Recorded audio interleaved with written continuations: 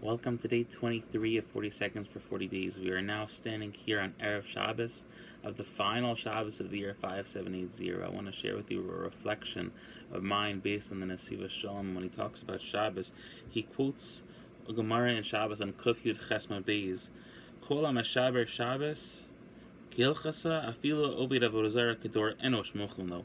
Anyone who keeps Shabbos according to the laws as best as they can, even if they are an idol worshiper, like the worst generation of idol worshippers, even if they are doing the worst possible sins of idol worship, Shabbos will allow them to achieve forgiveness for their sins.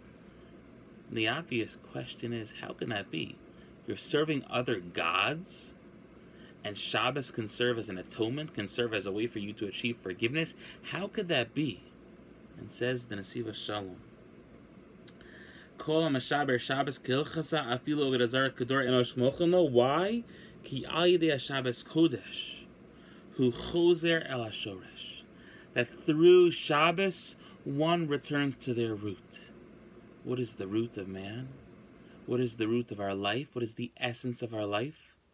Our connection with the Almighty, our relationship with Hashem.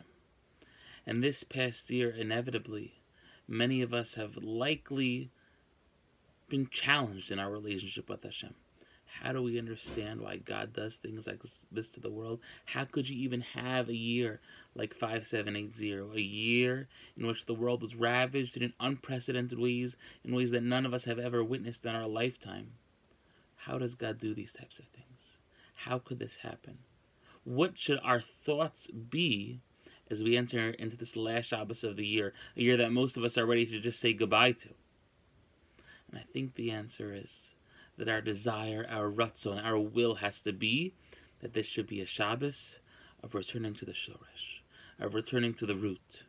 We should be blessed with a beautiful Shabbos in which we are able to return to Hashem, strengthen that relationship, reflect on the fact that we can't truly ever begin to understand what happened this past year, but hope and pray for a beautiful upcoming year, a year 5781 of growth closer to Hashem, of growth closer to each other, a year of health, happiness, and joy for all. Wishing everyone a beautiful final Shabbos of the year.